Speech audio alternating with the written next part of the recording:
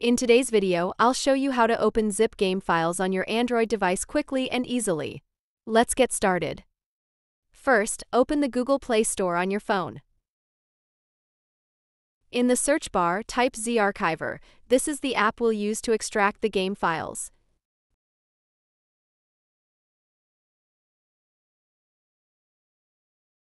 Once you find it, tap Install and wait for the download to complete.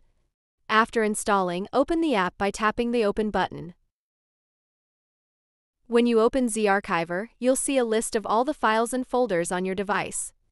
Now, find the folder where your zip game file is stored. In my case, the file is inside the Downloads folder, so I'll open it. Once you've found the zip file, tap on it and select Extract to.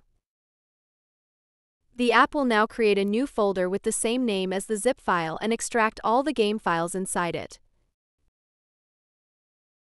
Now you can see the extracted folder containing the game files.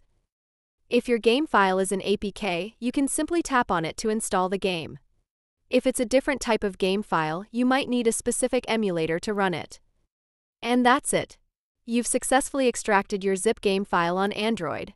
If you found this video helpful, don't forget to like and subscribe for more tech tutorials.